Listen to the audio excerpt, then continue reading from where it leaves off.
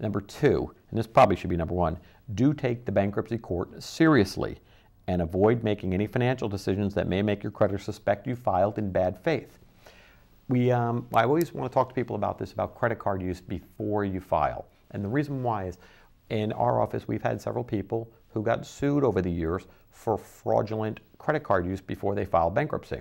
I've defended several myself, and they're very easy to win if you tell your clients what to do and what not to do before you file. It's very hard to win a case if your client went out and bought a diamond ring on his Visa card and then filed bankruptcy 2 weeks later. It's very difficult to win that case. But there are other cases and other circumstances where it was very easy for me to win the case because of what the debtor had done before they filed. Now again, I'm not trying to make any false representations or anything to scare anybody. I'm talking about unique circumstances for individuals in the past.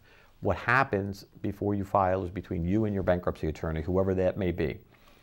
If, for example, there's some credit card use, you want to talk to your attorney about it before you file the bankruptcy, because there could be ramifications down the line if something happens. So always take the bankruptcy court seriously and never, ever discount the fact of the power that the bankruptcy court has and the bankruptcy trustee, because they have the ability to do a lot of things. Look into your past, look into this, look into that, and you want to make sure you're just crossing your T's and dotting your I's.